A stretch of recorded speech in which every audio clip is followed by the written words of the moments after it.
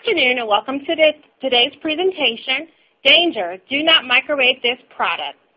The information presented by the expert is not to be used as legal advice and does not indicate a working relationship with the expert. All materials obtained from this presentation are merely for educational purposes and should not be used in a court of law, sans the expert's consent, i.e. a business relationship where she or he is hired for your particular case. In today's webinar, Mr. Schiffmann will discuss microwave ovens, what you need to know about microwave ovens, microwave hazards, location sensitivity, third-degree burns, and lessons.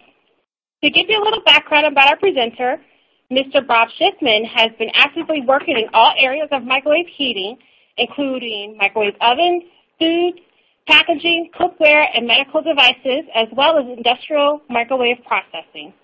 An independent consultant since 1971 for over 200 clients, he has also served as an expert witness in 39 cases related to microwave heating. For over 40 years, he's been teaching international courses in microwave science and technology and has chaired over 20 international conferences on these and allied topics. He is currently serving his 17th year as the president of the International Microwave Power Institute. He has 28 U.S. patents and over 50 scientific publications. Attendees who require a passcode, the word for today is microwave. During the Q&A session, we ask that you enter this passcode into the Q&A widget for CLE reporting purposes.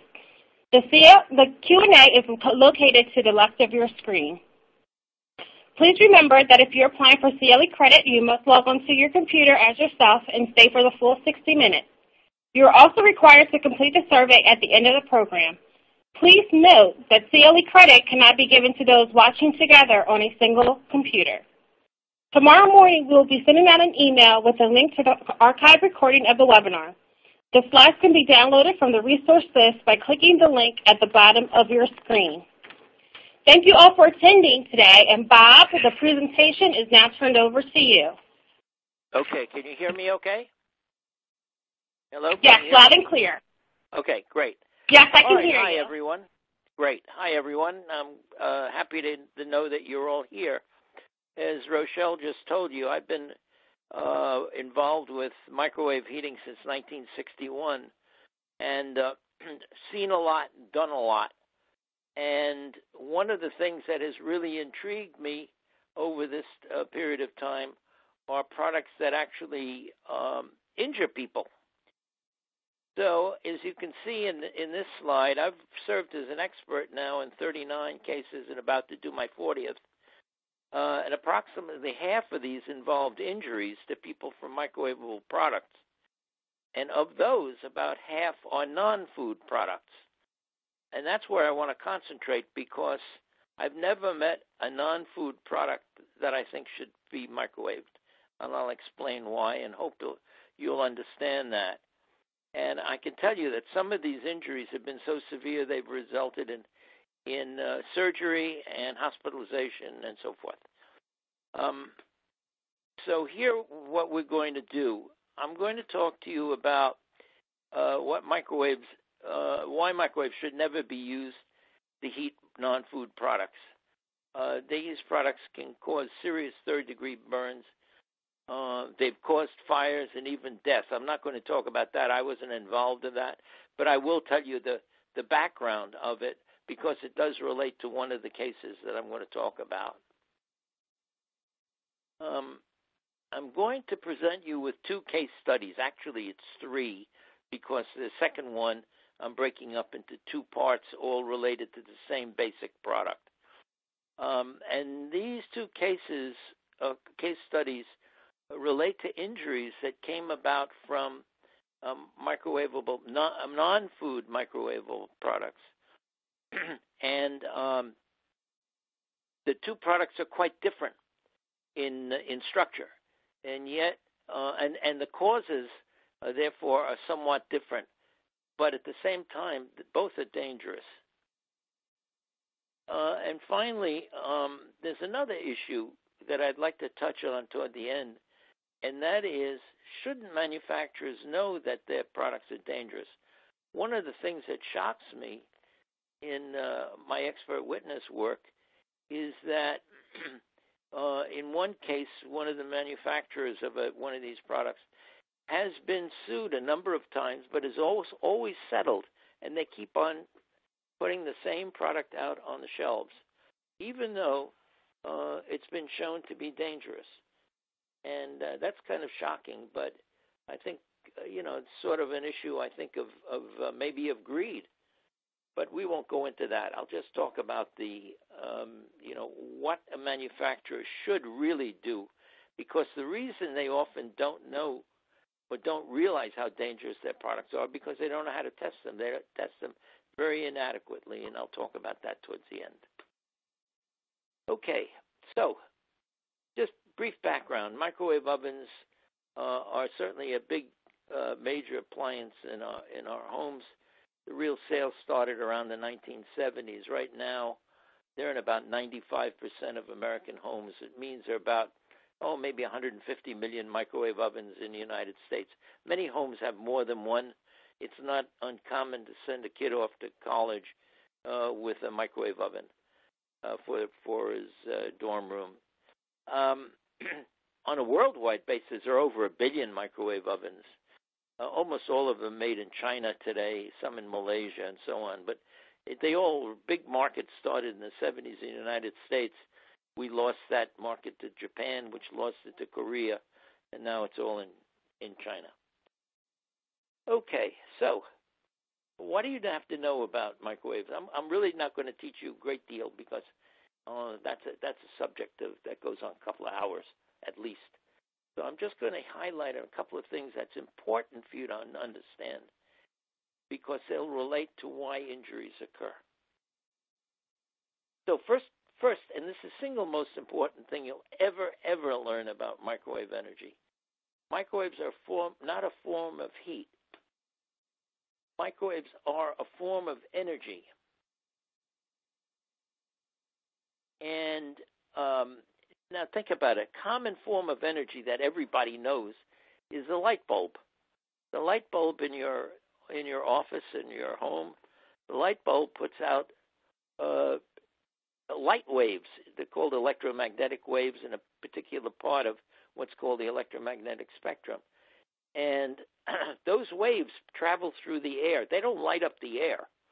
What they do is light up what they come in contact with, for example, the walls in a room, your table, your desk, your hands. And they do it in such a way that the light is reflected into your eyes, and your eyes then transmit that information to the brain, which then creates the thing that we see. Well, light waves basically is a way of transmitting energy, light energy, through space. Microwaves are basically the same. They're a form of energy that's generated in a kind of a bulb. In this case, it's called a magnetron, rather sophisticated bulb. And they are sent through space and to do things. And until they interact with the material, reach a material, nothing really happens to them. The air is transparent. Air doesn't get hot. So let's take your microwave oven. The microwave energy is what we call launched. That is, it shines into this little metal box that you have. It has a 5-sided steel box with a door on it. And inside that box is where you put your food or whatever you want to heat. And the microwave energy just simply travels through the air, bounces off those walls, and penetrates what you want to heat. Let's say your cup of coffee, and it gets it hot. But until it reaches the food, nothing happens. It doesn't heat the air, as I've said. So all it can do is when it reaches the coffee or whatever, it then interacts with the molecules in there, and I won't go into that. It's kind of sophisticated. But let's just say that the energy from that wave then gets transmitted to the molecules in the coffee, and it does something to them to create heat. Okay? So until it reaches the material, there is no heat. Okay. Now, one thing I do want to, just as a side issue, there's a hell of a lot more energy in your ordinary light bulb than there is in a microwave oven. So when you hear people worrying about cancer or damaging nutrients in foods, that's nonsense because there's not enough energy. Light has about, say 30 to 50 million times more energy than microwave energy. Okay, so at the same time, because it is energy that's going into the food or any other material, temperature is something very different. We don't talk about the temperature of microwaves. We talk about the temperature that the food reaches, or the whatever material. And it turns out that if you just keep on exposing materials to microwave energy, you can literally reach thousands of degrees. We've melted a Pyrex beaker in our lab, and that melts at about 2,500 to 3,000 degrees Fahrenheit. And so you can really get up to high temperatures. But on the other hand, one of the beauties of water is that you can only get to 212 degrees Fahrenheit, 100 degrees Celsius, until it boils off. And that's a major factor why foods are generally much safer than these non-food materials. Okay. Let's see. Here we go. Let's talk about these hazards. There are consumers who are still worried about microwave oven leakage, the dangers of using metals in microwave ovens, the nutritional effects on foods, and residual microwaves in the foods. Well, most of these things, they're really pretty nonsensical. There really is very little to worry about. The interaction with effect on metals, they can spark an arc, but I did the original research on this back in 1978, still quoted around the world, and a very sign of very important conditions under which it can cause something. And that arc can't do anything unless it reaches something that's flammable, like paper. And anyway, we'll talk about that, because one of the things I do want to talk about is fires. Okay, so let's go on now and talking about these oven hazards. There are some hazards with foods, and we have to really pay attention to those. Overheating of foods is very common, and hidden high temperatures. I point out particularly baby food and baby formulas, because those can get very, very hot on the inside, while the surface seems very cool, and I'll explain why in a minute. And there was a study reported in the New York Times a few years ago of 3,000 infants having their throats scalded by either the overheated baby food or formula. Another thing is steam generation. I don't know how many of you make microwave popcorn, but that popcorn bag is formulated and made in such a way that when the popcorn expands, blows up and you really pops, the bag is supposed to open to release the steam. Well, it's possible that it doesn't, in which case, if a consumer then pulls open that bag, it's possible for them to get a puff of steam in the face, and there have been some reports in medical literature of eye damage because of that steam. Boil over, those of you who have probably experienced that. You heat a cup of water in the microwave oven, add some instant coffee, and all of a sudden the thing seems to erupt. And there's a sophisticated reason that happens. In fact, I'm the first person to ever write about why that is. Okay. And then finally, this is an interesting one for me, and that's why I call volcano effects. Microwave energy tends to heat things a little more towards the bottom than towards the top in most foods. And I'll explain why in a minute. But the result is that it's possible in some products to get more heating on the bottom, and the product gets hot, and maybe it forms a steam bubble, and that bubble's got to get out, and what happens? It erupts, and it puts everything into the air. Okay, but now I want to talk about heating non-food products. And I'm going to do this in the form of talking about two product liability cases. The second one, I'm going to have an offshoot of that one because the same basic product was involved in a medical malpractice suit, which had rather disastrous effects upon the person who was injured. So let's talk first about case number one. In this case,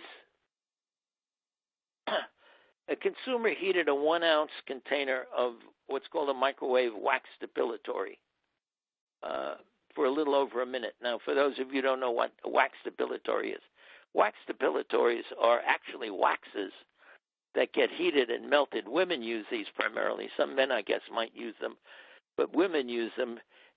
They spread them on the skin to remove, let's say, bikini hair or facial hair. The wax hardens, and then they pull it off. I can't imagine any man in his right mind doing this because the pain must be incredible, but it just shows women have a much higher tolerance for pain than men. In any event, the way it's generally done is that the wax is supposed to be a little wax container that contains the wax is supposed to be immersed in hot water, boiling water, until it melts the wax. And then you take it out and you put it on your skin, and it should be around 120, 130 degrees Fahrenheit at that point. But there are, and I should tell you this, that many years ago, I'm going to say more than 20 years ago, Nair came out with a microwavable product and got so many potential lawsuits. I looked at it. It called me in immediately, and I tested it, and I said, get it off the market. It's dangerous. Okay, so here's this case. The wax, it was in a little 1-ounce container, was heated for 1 minute, and it became so hot that it actually melted through the container. The container's made of polypropylene, which melts around 365 degrees Fahrenheit. And as she pulled it out of the microwave oven, you'll see a picture of what happens to the container. And the wax, hot, melted wax, which was about 400 degrees at that point, poured all over her hand and wrist and arm with really serious results. The wax then, its property is the heat is just hardened very quickly, and now she couldn't get it off, besides all the pain. And she had to be taken by 911 into a hospital where the wax was removed surgically. She had to have skin grafts and all kinds of other things as a result. Okay, so here's a picture of that kind of container. You can see what's happened. This happened in my lab almost in the first day I tested this product. And you can see what's happened. It melts, as I said earlier, it tends to heat more towards the bottom. And so it melted right down at the bottom of the container and poured out all over the turntable in that microwave oven. By the way, I did this in a number of ovens, but let me tell you about this one particularly. My role in this case when I was hired was to determine how the accident could have occurred, to offer an opinion on the safety of the product being heated in a microwave oven, and determine if there's a safe non-microwave method of preparing the product. After all, if there is none, then, the product is should never, well, I don't believe it should be microwaved in the first place, but, should see if there's a good alternative, and there certainly is in this case, and I'll talk about that. I tested it. Works wonderfully. Okay, so, as I said earlier, wax depilatories are waxes that are used to remove body hair, facial hair, and so forth. The wax is melted, as I said, and it's applied to the skin. When it hardens, it's pulled off. Now, this is an important part of this. The basic formulas, there are quite a few different variations on a formula, but two critical ingredients are carnauba wax and rosin. The rosin is there to make it sticky. So in a sense, it'll stick well to your skin, but of course, if it's overheated, that becomes a problem because you'll really get burned. And of course, there are minor ingredients, there are fragrances and that kind of thing. So you have to ask yourself, well, why are these products like that? Why are they dangerous when you microwave them? Well, a fundamental issue here is these are products that don't contain water. Remember, water boils at 212 degrees, and the temperature can't get hotter than 212 degrees as long as there's water there. However, waxes boil at about 700 degrees. In other words, you can keep on heating wax up to its boiling point and even beyond that. But so you can see now that that's a very, very big difference, and of course it becomes a dangerous situation because there's no water in this product. There's some other sophisticated things that have to do with water. Water has a very peculiar problem in microwave energy, and that is that the hotter it gets, the slower it heats. So it's like as you're driving in your car and you come towards a red light, you put your foot on the brake and you slow the car down. Well, it's sort of the same thing. As water gets hotter, it sort of puts the brake on the heating rate. But that doesn't happen with wax. On the contrary, it takes much less energy to heat the wax the same amount as it does water. Okay, so let's go on from here and talk about a little bit more. So as I said, this is the reason they can become dangerously hot. Just give me 1 second. I'm very bad at following my own notes.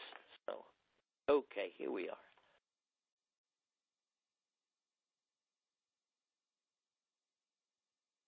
So now I'm going to talk to you about something else. Lesson number 2 on what you have to know about microwave ovens, because that applies to this particular situation, this particular accident. It can apply over the range of that, not just these wax depilatories. It can apply to lots of other products as well. But I'll focus just on here and this.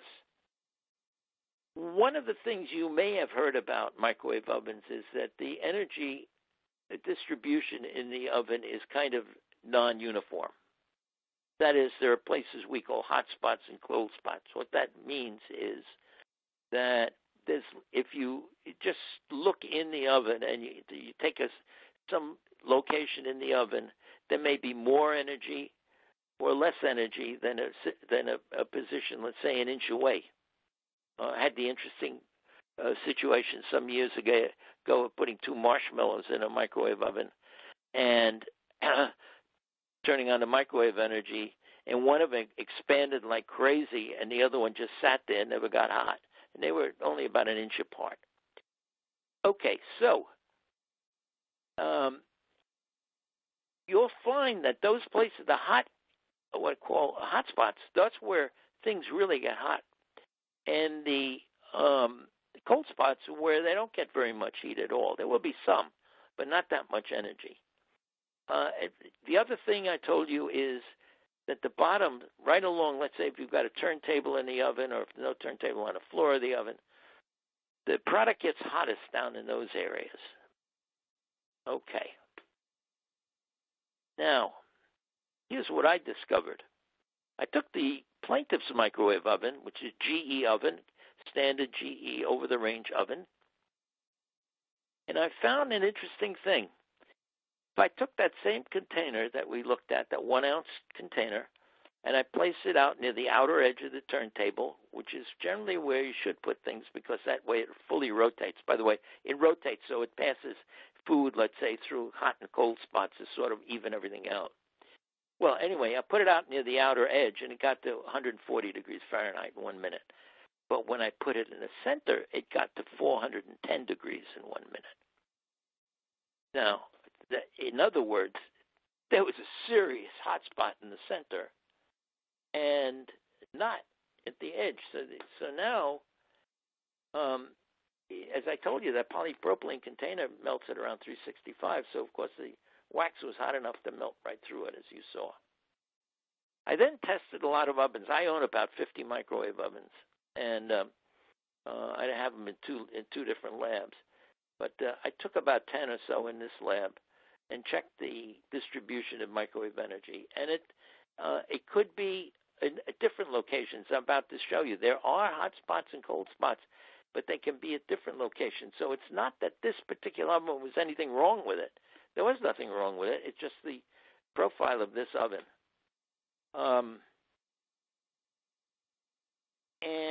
Well, I'll get into that. I put this in here, that I found that the product can be heated safely in boiling water. I'll talk about that a little bit more. Anyway, I wanted to show you this. Here's a picture of distribution of microwave energy. These are called thermograms. They're done with an infrared camera, and you'll see to the right of each one of these pictures, you'll see a sliding scale going vertically, and the darker colors means the temperature is cooler, and the lighter into white means that's hotter. So the one on the left, you can see the serious hot spot in the middle, and kind of a dead zone surrounding it, and then more energy around the edge of the turntable, but definitely more energy in the center. Another oven has exactly the opposite situation. Very little energy in the center, and almost everything is around the edge. The one all the way on the right has no turntable in it, and so that gives you a good picture of the distribution. I should tell you also that these hot spots and cold spots are in 3 dimensions. In other words, we're looking at it in horizontally, let's say along the turntable. If you go up, say, about 2.5 inches or so, you'll find that where a hot spot was maybe on the turntable, you'll see if you start going up, you'll see it becomes more of a cold spot, and all of a sudden repeats itself after maybe 2.5, 3 inches. Okay, and by the way, that work was done by a good colleague of mine, Greg Hooper, in Camden Research in England. Okay, so here's the conclusion of that case. Number 1, I demonstrated that the product is dangerous. Number 2, I found a safe, non-microwave way to heat the product. That is, put it in boiling water for about 5 to 7 minutes. It comes out perfectly fine, about 120, 130 degrees Fahrenheit, perfectly safe. And the case was settled in the plaintiff's favor. I'm going to break right here and ask if there are any questions. Yes. The first question, if all the attendees can enter the passcode for today, the passcode is microwave. And we have a question. Do microwaves lose energy over the years? I have a microwave I've had since 1999, and I believe it does not heat up as well as it did in the past. I tend to have to put my dinner plate on about 2 to 3 minutes in order for it to be at a normal high temperature, whereas in 1999, the 1-minute plus button did the trick. Yeah, it's a good question, and it's true. You're identifying something that's very true. Microwave, the tube that creates the microwave energy is called a magnetron, and it does age. And so it takes longer, and it's like before it puts out its energy, it has to warm up. I don't remember, some of you may remember that there are televisions that come on instantly. Otherwise, it takes a few seconds for the television picture to appear. And the same thing in a microwave oven. The tube has something called a filament. It's got to get hot before it generates the microwave. Just filament is similar to kind of filament you have in a light bulb. And it takes some time, usually two seconds or so, to heat up and then generate the microwave energy. But as the tube ages, that filament takes longer and longer. So you're absolutely right. It will take longer and longer. There's nothing wrong with your microwave oven. You're still happy with the end product. It may take you longer, but and I can also tell you from personally, I'm going to tell you that older ovens like that are much better than what's made today out of China. Not to say with China, just generally true. Any other questions? Are all wax sublimatories dangerous? What if they are in a larger jar? Yes, good. Also, yes. The critical thing is that they're waxes. Now, they can be other things, too. They can be things called emulsions, too. But the problem really is one that the temperature can get so high.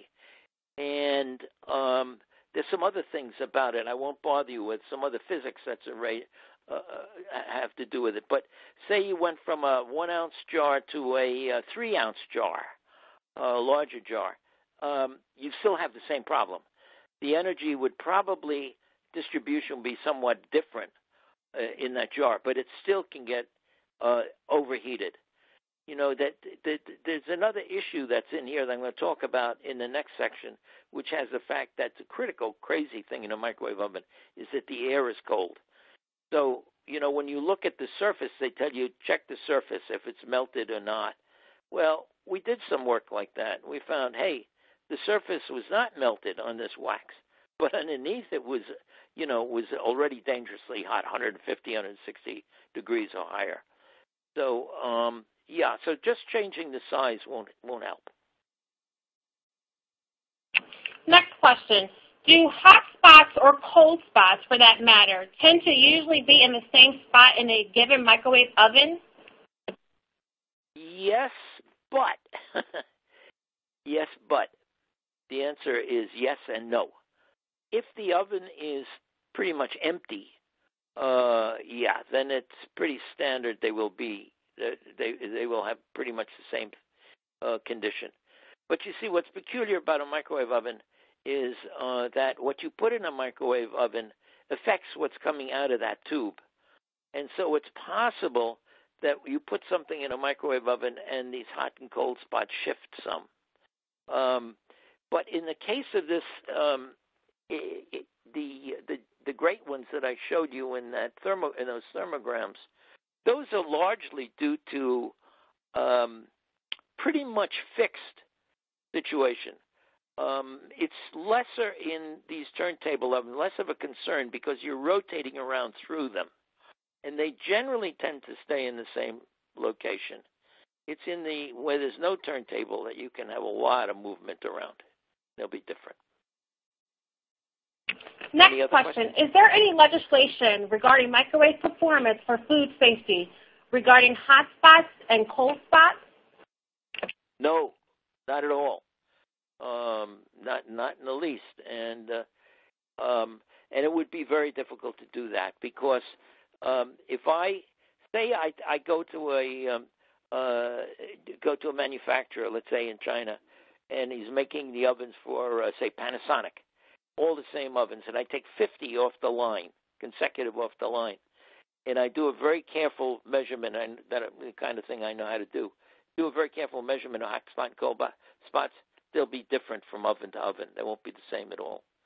So it's a very complex situation. It has to do with the electronics of the oven. Next question. My wife uses a microwavable beanbag device that works like a heating pad. She likes the product because there is no apparent danger when using it at night if she falls asleep with it, which you never want to happen with a heating pad. Are these things okay? No. I'm glad you raised that question. The next section is going to have to do with heating pads and the gels. The kind of heating pad you're talking about are less popular in the United States. They're very popular in England. There was a case a few years ago of a woman who had they use wheat, not I don't know what you have. Is in your wife's beanbag, but they use wheat. Other things that are used are rice and things like that, but they tend to get very hot in the center. And in this case, a woman did very much what you described your wife to do. She heated this thing, put it in bed like a hot water bottle, and got into bed, and it caught fire. The fire, because it got so hot on the inside that it actually caught fire. It was actually burning on the inside. She didn't know that, and it actually killed her. So you have to be very, very careful with those. So your wife certainly can keep using it, but when she microwaves it, heat it up, tell her to, with her fingers, sort of manipulate it around, and not, so that it just feels warm, and leave it for about, a minute before she uses it, and she should be okay after that. Our last question. Are you saying that even if a consumer follows directions exactly, it's still possible for the wax to be overheated and causing injury? Yes. Yes, it is. The reason is that these ovens, all ovens differ, and it may be fine in 1,000 different consumers' ovens, and 1,001, lo and behold, it happens. And all of them can be using approximately the same time. One of the things that you'll see on these directions is to test the product before. It should have a creamy consistency. and the surface should be melted. And they give you a little plastic stick, and you poke it with that. Well, what I said earlier is that very often that top surface of wax is not melted. And so you poke it, and you think, well, it's still pretty hard. It's not melted. Lo and behold, it is underneath. So that's a critical thing. One other comment, and then we'll go on. But the other comment is, remember this, that approximately 23% of the American population is functionally illiterate. What that means is they can't read a newspaper and understand it. So it's also probable that they can't understand the directions on one of these wax depilatories. So there's a loaded gun right there. Okay. Okay, thanks, Rochelle, Bob. can I You keep going? continue on with the presentation. Great. Okay. All right. Well, folks, let's go on now. I want to go talk about case number 2, which is sort of in line with one of the questions that are there. And this involved a microwavable heating pad. And on this case, however, rather than being filled with rice or wheat or other little solid grains like that, it was filled with a gel. Gels are water-based things. Like most of you know what Jell-O is, and Jell-O, if you look at it, forget about the sugar in it. It's got what's called a gelling agent, and it's some kind of a gum. And what you do is you add water to it, and because it forms kind of a lattice work, and it captures the water molecules inside of it. And so it gets to be this semi-solid that we know of. So it's no longer a liquid, and it becomes this gel that we'll use GEL, whereas Jell-O is JELLO. Okay, but they're the same thing. They're gels. Okay, so they're based on water. And what the products for these I want you to notice the word reusable. Reusable gel microwave heating pads. The consumer microwaves the product and places on a sore muscle. Well, in this case, and I've done, I think, at least 3 cases like this, maybe a 4th one, escapes me right now, but at least 3. The consumer did that, and it resulted in a 3rd-degree burn. And the reason for it, and it goes back to the question about the heating pad that someone asked before, is what I call hidden high temperatures. And let me, I may have gone too far. Let me see. Okay. So, my role in this case was to determine how the accident might have occurred and to determine the safety of the product when microwaved. These are things that the attorneys asked me to focus upon. So now we have to come to number 3. What is the important lesson you folks have to know? First of all, what I said earlier, the crazy thing about a microwave oven is the air in the microwave oven is cold. The air does not get hot. I mean, I've done some rather sophisticated tests in a patent infringement suit and showed that even if you heat something very large in a microwave oven, the air temperature goes up maybe a degree or 2. Does not go up very much at all. Part of the reason for that, of course, I said, is the air doesn't absorb any microwave energy.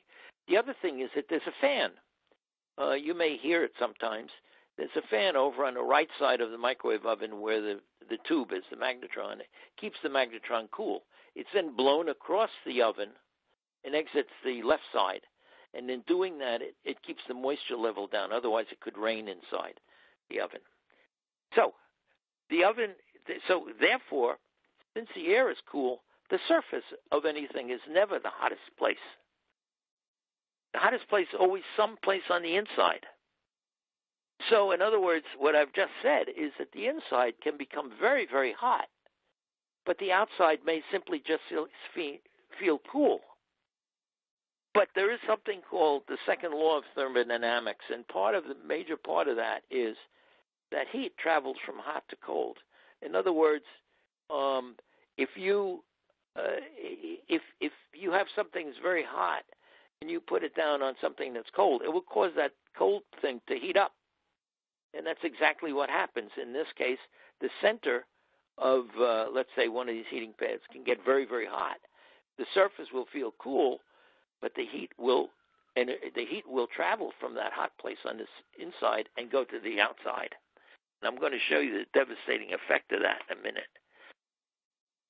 So, as I said, the surface initially feels cool, but a few seconds later, it starts to feel very hot. And here's a case. This is actually a case that I worked on.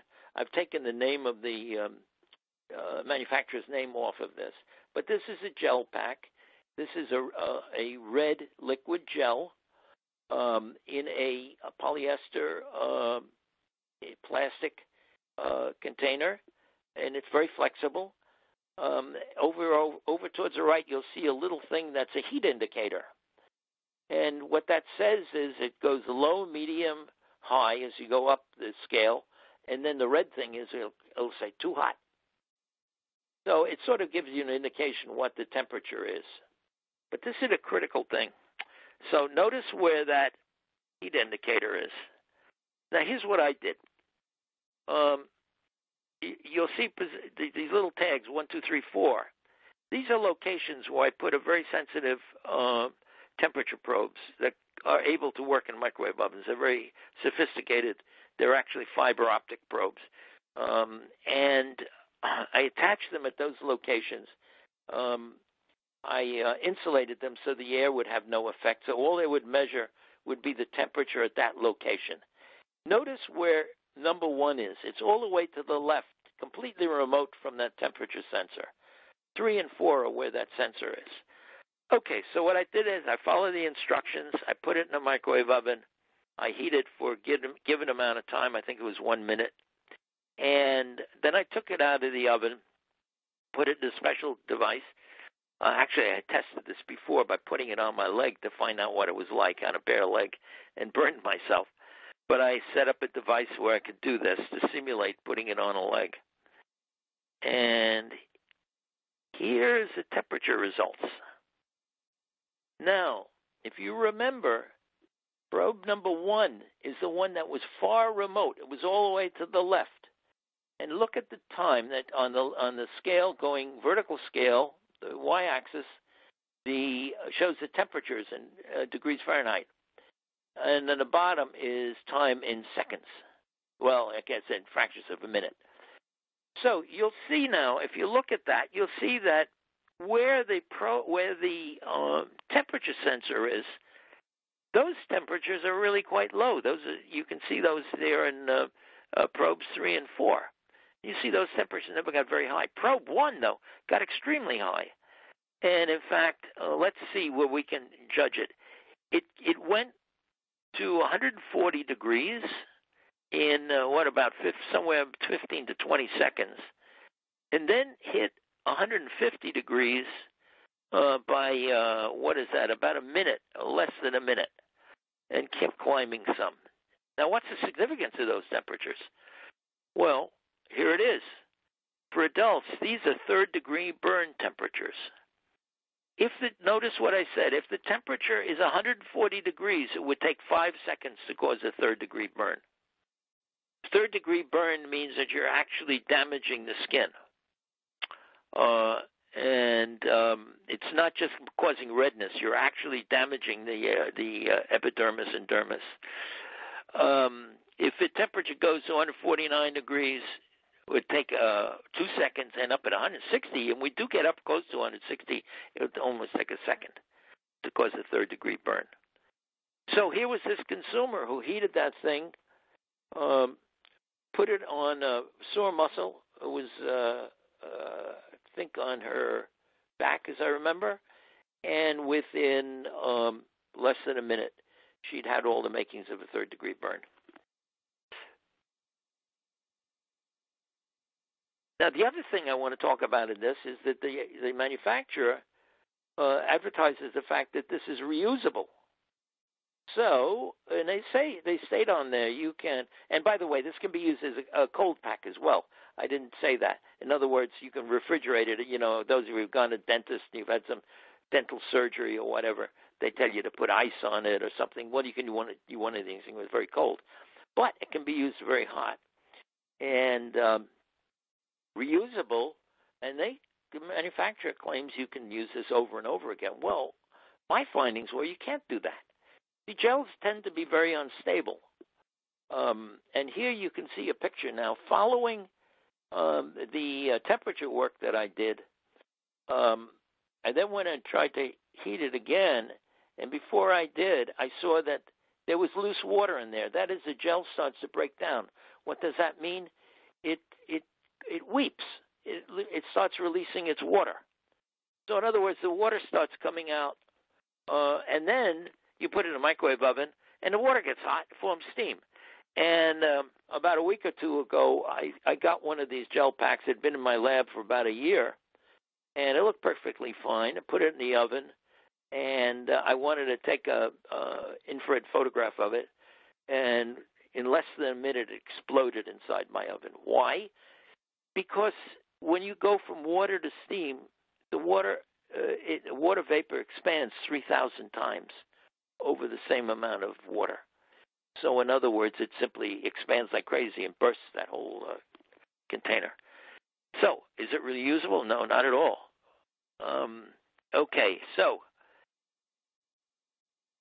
talk about the overall situation then. There are basically, I said there are several serious flaws with these gel packs. Number one, they heat very unevenly. Number two, the heat guide is inaccurate. The sensor doesn't mean anything where it is. You can't judge anything from that. And by the way, that sensor might have worked okay in a different oven. It could have been that the hottest area was over there, and it depends a lot about how you place it. In other words, I'm just thinking about this as I'm telling you this. Imagine for a minute you've got a turntable. Well, how do you lay that gel pack on the turntable? Do you put it, let's say, from side to side if you look from oven direction, or do you put it from front to back? And you would get very, very different heat profiles in that. Okay, so as I said, the heating uniformity is very poor across that surface. And most of the heating will occur in the center, and then the temperature slowly evolves and moves towards the surface. And I said the fact that it gel breaks down makes reusability dubious. So, a conclusion for this case was this and similar products should not be microwaved. And the cases I've worked on have all been settled in the plaintiff's favor. I do want to take another minute and the basic kind of product and just tell you about a really serious issue that came about in a medical malpractice suit. You had a premature infant. She was born about 2 weeks premature, and her body temperature was about a degree low. The pediatrician told a nurse to go and heat up one of these gel packs in a microwave oven. Well, the only microwave oven they had was in their lunchroom on the second floor or floor above it. And so she ran up, microwaved it, brought it down. They put it on the infant. The infant was crying, screaming. She went, took another one, microwaved it, did it again. Well, the result was that the infant was so severely burned, she had to be helicoptered to a burn center where she was hospitalized for 6 months. She lost part of her left buttock, and because of the pain, they could only ameliorate it with morphine. She became a morphine addict. And the result was that she ended up physically and mentally injured. Again, I was able to determine how the accident occurred and the safety of the product and when it's microwaved and so on. My conclusion was product was dangerous, should never have been microwaved, and the case was settled in favor of the plaintiff's family. Actually, the plaintiff's still little girl at the time I was on it. She was about 4 years old. and it was the parents who were her guardians and sued the hospital and the pediatrician. So, some lessons that have come out of this. Number one, all wax and, let's say, no water products should never be microwaved. In case number one, small size, the microwave heating effect on the wax, the sensitivity of the microwave oven to the location, all played a role. Also, there's another thing I don't want to get into, but it has to do with the heat properties of wax as opposed to water. That not having to do with microwaves, but just generally, in effect, if you give the same amount of heat to an equivalent amount of water and wax, the wax will get twice as hot as the water will, but in the same period of time. Okay. Now, had the manufacturer tested this product properly, and what do I mean by properly? I mean in a large variety of ovens under various regimens and conditions, these problems would have shown up. These problems are. It doesn't take a genius to have these problems show up. This is not brain surgery, as people say. This is a simple test work. You just have to test it in a variety of ovens because ovens all differ. And you've got to do it in lots of different regimens.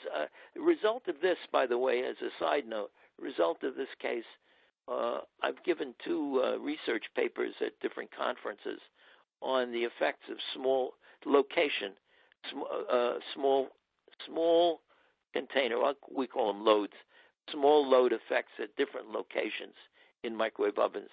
And if you do that, you find heating patterns that show that you can get very, very intense heating at some places, much less in other for equivalent amount of time. And it's you can draw pretty well draw geometrical maps for this sort of thing. Had the manufacturer gone ahead and tested their product in a variety of ovens, and what do I mean by a variety? I would say at least 10 ovens. I would bet you that most of these manufacturers don't have more than 1 or 2. And when you talk about a variety of ovens, I'm not talking about just going out and buy 10 brand new ovens. I'm talking about a variety because lots of consumers have older ovens, as we've heard one of the questions. These ovens can be, 10 years old or more, and they have different properties than the ones today. If there's no turntable in it, they'll get a very different result. And those things have to be tested.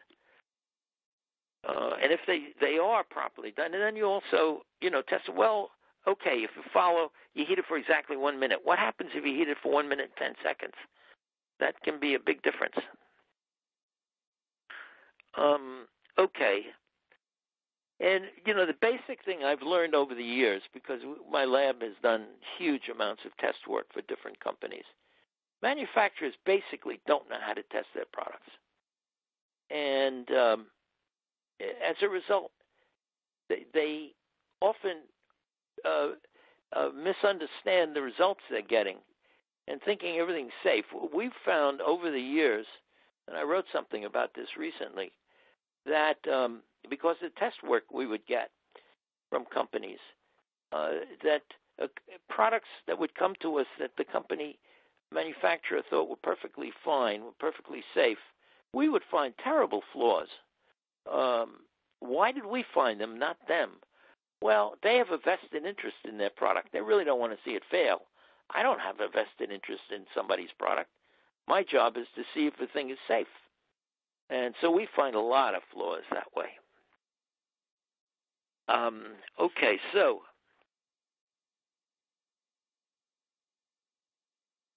here's some universal lessons. All products, new or following modification of any kind, must be tested. That's an interesting one, modification. I'm going to go to a food product that came in it's a kind of product that you'll see in they're the kind of one lunch things. I think there's one called lunch buckets and stuff. They come in little, what we call plastic tubs. and you put a cover on it, a plastic cover, and it's got 4 holes in it, and you heat it in the microwave oven. And the holes are there to relieve the pressure. Well, it was an injury case, a major food company. And I was fortunate enough to get a hold of a product from that actual run that caused the injury. And it was wildly different than their current product. Why? Because they had just changed cap suppliers. And the cap that they used was not as flexible as it should have been, and so injury occurred. So I'm saying that if you're going to do this, you have to follow the instruction, but also test it in a variety of ovens, make modifications, do it. As I say, you've got to try it in lots of different things. Normal abusive testing. Abusive means, for example, if you're supposed to take the cover off a jar before you heat it, what happens if you don't take it off, or vice versa? And the other thing, don't assume that consumer will follow your instructions perfectly. Believe me, they very rarely do. If it's dangerous, and this is critical, if it's a dangerous product, no set of instructions can guarantee that it won't fail. Okay, I have some time for questions. Thanks, Bob. If I could have all the attendees enter in the passcode for today, the password is microwave. And if you have any questions for Bob, you can enter those now. We have a question. Have you spoken about fire in the microwave? Also, metal in the microwave? Some regarding heating of the food in aluminum containers. Is it safe? What are sparks and what about sparking and fires? Well, we could spend an hour on that one. But very quickly, I know a lot about fires. Fires require 3 things. They require a fuel, like if you're going to make one in a fireplace, the wood is your fuel. It needs oxygen, like the air in the room, and it needs a source of ignition. That is your match. Well, in a microwave oven, aluminum, metal, sharp edges on aluminum, things like that, can cause sparking. But if there's no fuel there, it won't happen. Nothing will happen. You'll hear some snapping and cracking, and it looks kind of frightening, but it's really not dangerous. Have some paper around or something that can burn, it could cause a fire. They really don't happen very much. I really did a lot of work in my own lab trying to create fires. Aluminum containers, you certainly can heat things in aluminum containers. They don't heat efficiently, though. Because remember, in a let's say paperboard or plastic container, the microwave energy can enter from the top, the sides, and the bottom. An aluminum container that can only get in through the top, it'll be reflected from the sides and the bottom. And it also has some things to do with there's a lot more sophisticated things that has to do with the size and shape of the container. But we do it all the time at home. It just takes longer, to heat. One quick trick I'll give you. You can always tell if something's been heated enough. Pick it up and feel the bottom.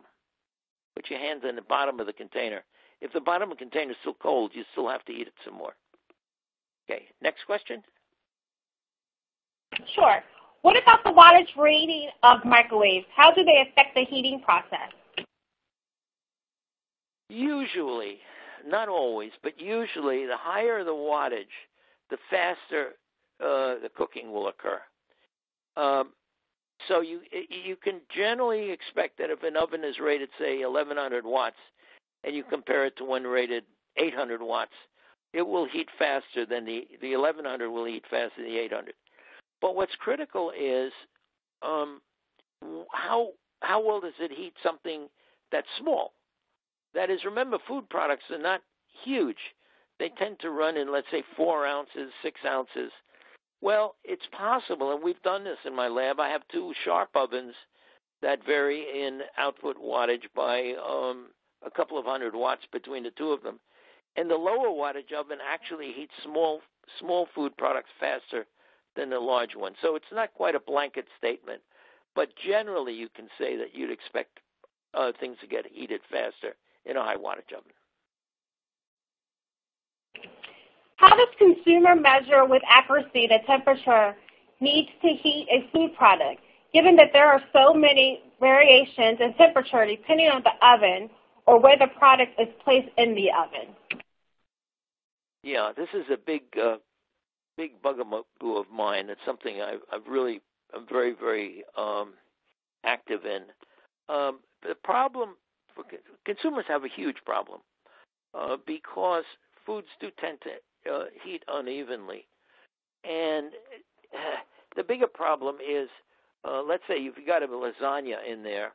Well, okay, a lasagna may heat somewhat unevenly. You always find the corners will get hotter than the center, but it's not all that bad generally.